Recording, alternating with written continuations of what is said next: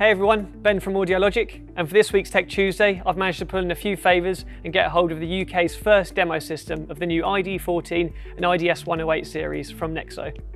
Announced at the end of July, the ID14 is the latest launch from NEXO and joins the massively successful ID24 and IDS range of subwoofers. The ID14 is the smallest speaker that NEXO have made to date. We put the ID24s into pretty much any application that you can imagine.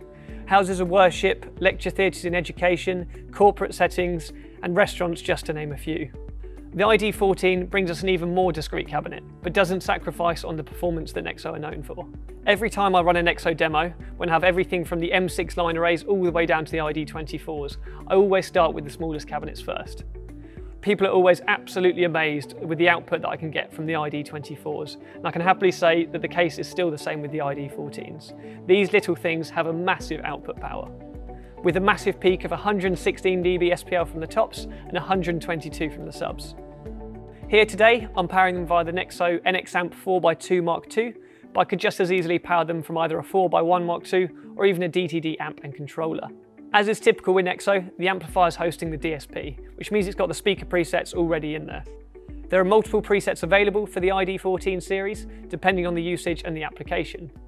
One preset example we've got is the main, which is for your long throw applications, which can have a ton of HF so it carries well over distance. But we've also got a lounge preset, which backs off the HF slightly, so it's really good for a background music type environment.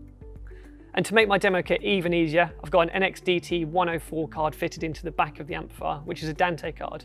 I'm then running Dante Virtual Sound Card on my laptop as well, so I can run signal straight from my laptop into the amplifier. So for the physical aspects to the cabinet, we've got a 4-inch coaxial driver in here with a 1.3-inch voice coil, and then in the subwoofer, we've got a long excursion 8-inch with a neodymium driver. Both cabinets come in either an install or a touring variant. I've got the touring ones here with me today, which have a metal grille on the front, so they're nice and rugged and durable. Then we've also got speak-on connectors on the back. For the install variant, we get a cloth grille on the front and actually a cable gland on the back, so it's suitable for the install world. There are ground stacking, flying and install wall brackets available for both cabinets, or you can run an M10 threaded bolt like I've got with me here today, which creates a pretty neat little stack.